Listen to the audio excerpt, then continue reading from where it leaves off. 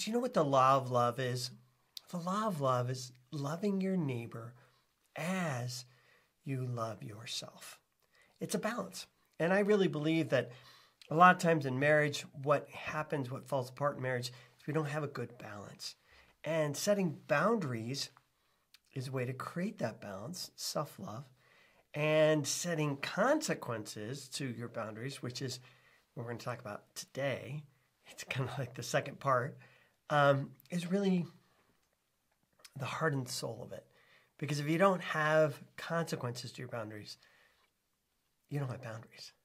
So let's talk a little bit about that today. Hey, I am Brett R. Williams, a licensed psychotherapist and the host here, The Gathering. The Gathering of Good People is a nonprofit that's dedicated to helping create support groups that will help you with your emotional healing through personal growth. And I want to continue kind of our second part of what we started with talking about boundaries. I want to talk a little bit about consequences. Hey, and before we get too far into this, before we really get spinning and rolling, can I ask you to think about something? We're going to talk about boundaries and consequences today. And I want you to think about adding in your comments here on this video. What are some of your boundaries and consequences? And maybe what even some of your questions are about good boundaries and good consequences. So we can kind of address those basic needs for you. All right? So make some comments down below and let's see if we can give you some answers.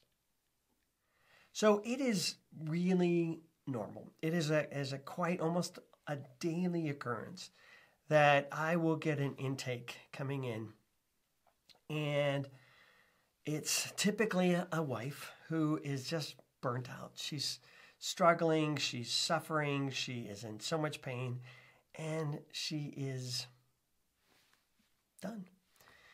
And she just can't do this anymore and wants to come in and talk about, the marriage, but really she wants to talk about divorce because she's so toasted, so burnt out with everything that's going on. Now, what I hear in those circumstances, those situations, is that here's a gal who has tried to set boundaries forever, and they just have been broken forever, and she's done. She just can't do it anymore. She's just burnt out, frustrated. Again, no shame or blame about that. That totally makes sense.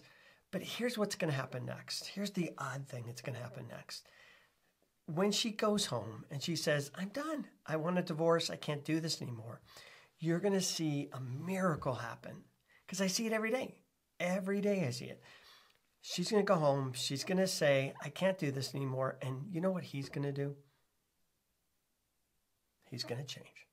He's going to stand on his head. He's going to spin circles. He's going to do whatever it takes to keep her around.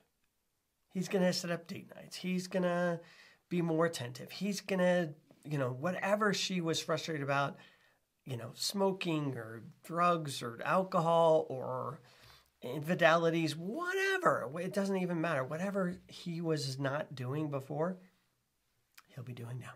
Now, here's the problem.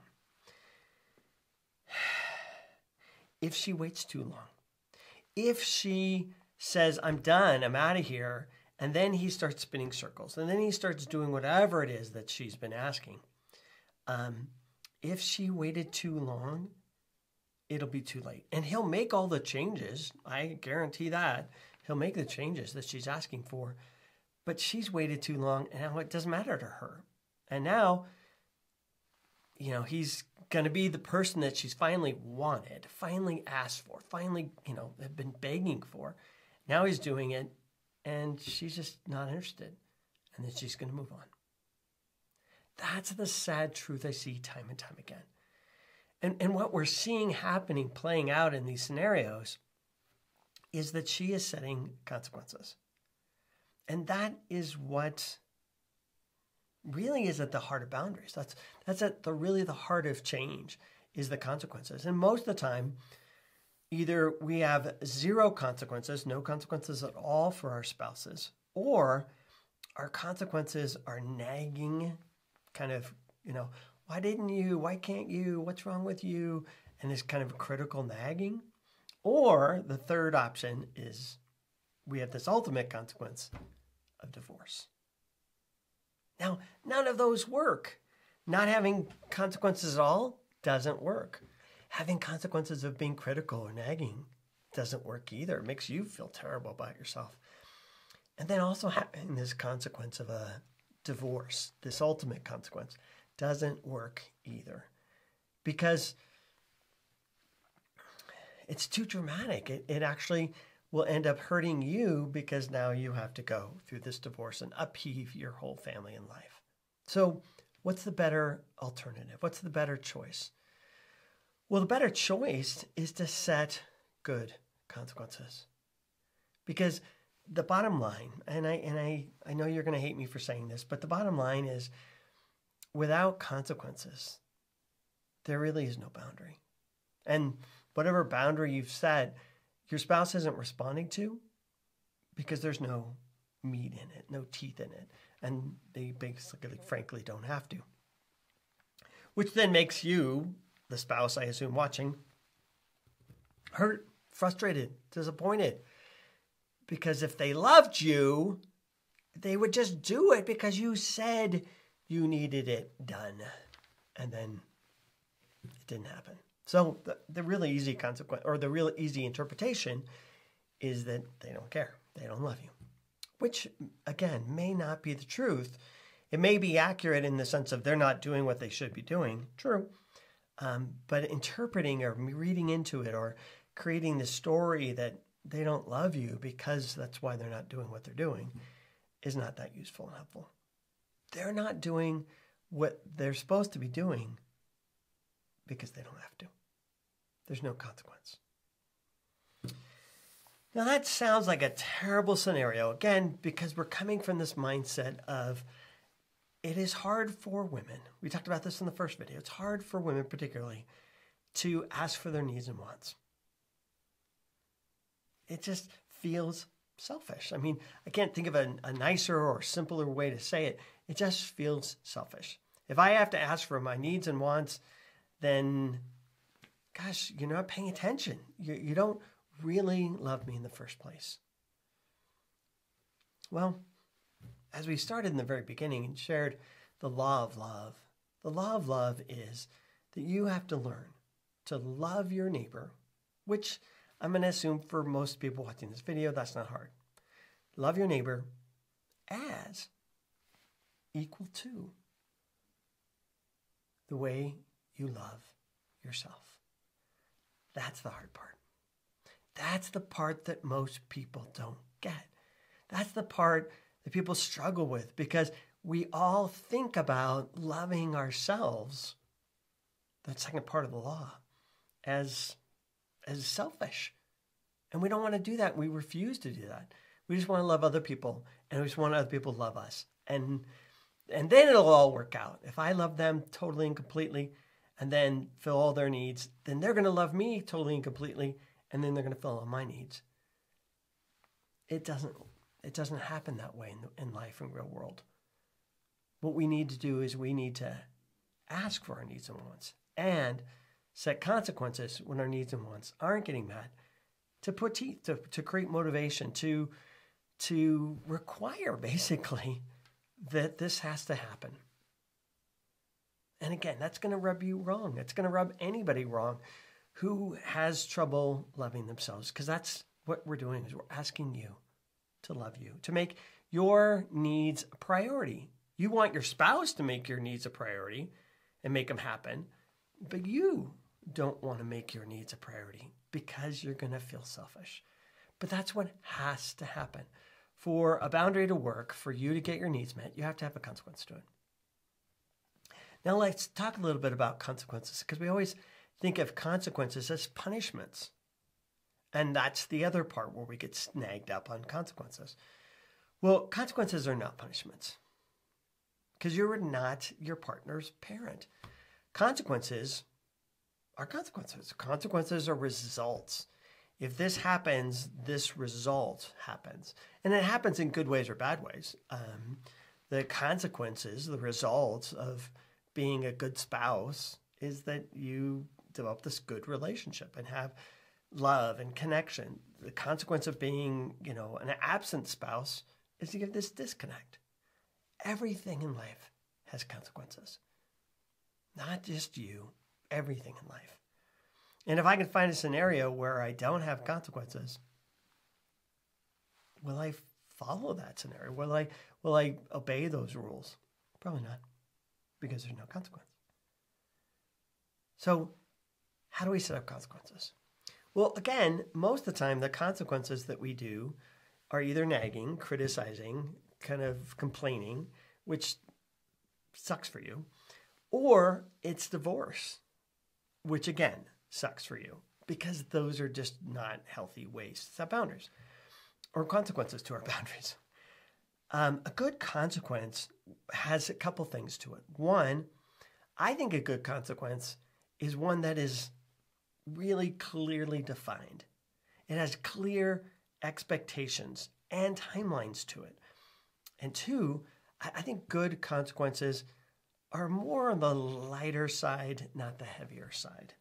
Because in a consequence, what I want to show people is that when they do something that's inappropriate or wrong or they shouldn't do, I don't want to have a consequence that's so severe that they're never going to ever do it again. But I do want to have a consequence that shows them there is a result. There's a result that's going to happen. So let's use some really easy, simple examples. Let's say your spouse has a problem, and maybe their problem is that they're looking at porn. That's in my world, that's a kind of a typical, normal kind of problem. It's really problematic for the spouse, and sometimes, depending on who the spouse is, it's not problematic for them. The guy likes it, the lady doesn't. It hurts her feelings. It feels like a violation of their relationship. So a consequence would be, hey, that hurts my feelings. That makes me feel bad about myself. That's the boundary. The consequence is, I need you to sleep in the other room. I need you to sleep on the couch. I can't have you in our wedding bed because it feels like you're not acting like a married man. When you do those things, you look at that porn, it doesn't feel to me, this is my boundary, right? My boundary. It doesn't feel to me like you are acting in a way that you're committed and married. So I can't have you part of our wedding bed. So I'm going to ask you not to come to bed, not to sleep in our bed. Now, again, I would set time limits on that because good, healthy boundaries have good kind of consequences to them, good definitions to them. That's the word. So first I would say, hey, if it happens, I would say a day.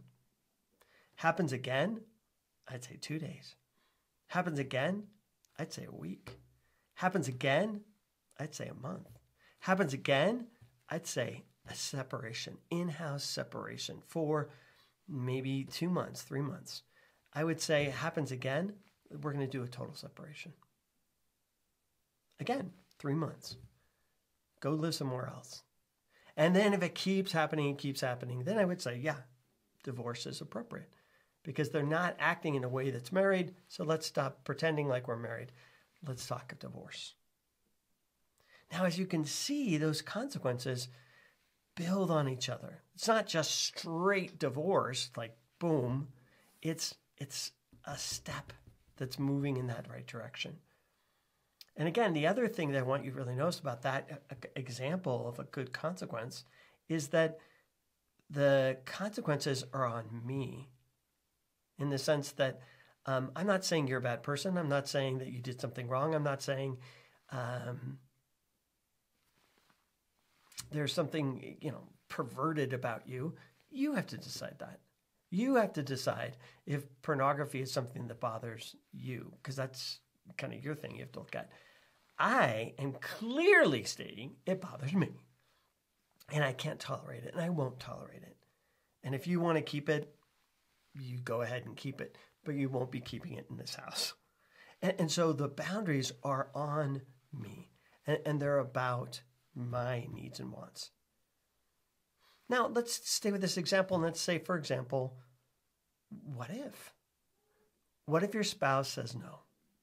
What if your spouse says, nah, I'm just going to come to bed? Okay, really? I would be shocked if they did that, but they could. They absolutely could. At that point, I would say, okay, I'm going to move. I'm going to go sleep in the other room because I don't want to be around you. And if they continue down that road, then I would say, okay, then I'm going to separate.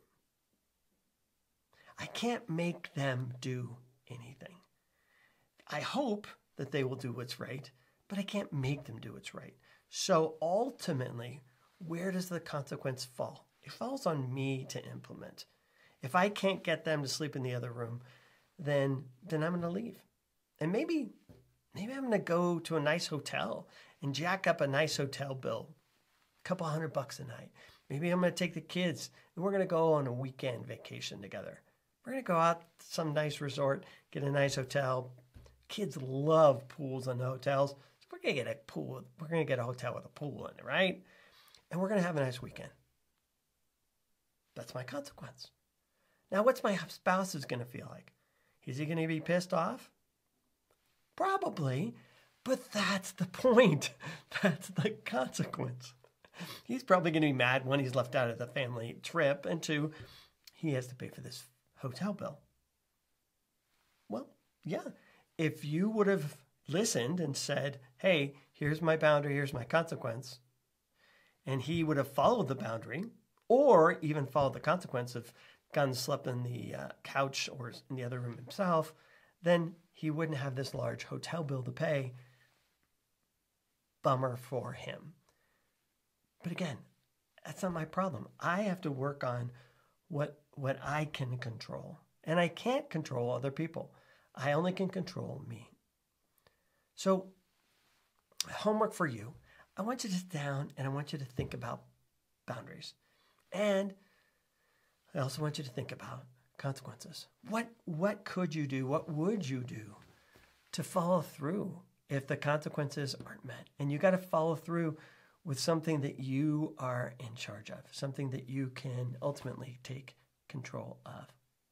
And you know what? I would love to hear in our comments down below what those boundaries and consequences were, so we can all learn from each other. All right? And again, I would hope also to see you on the gatheringofgoodpeople.com. And maybe we can all get together and set up a good boundaries group. How would that be? Wouldn't that be cool? Where we could support each other. All right, think about it. Love to see you sometime on The Gathering. Again, I'm Brett R. Williams, licensed psychotherapist.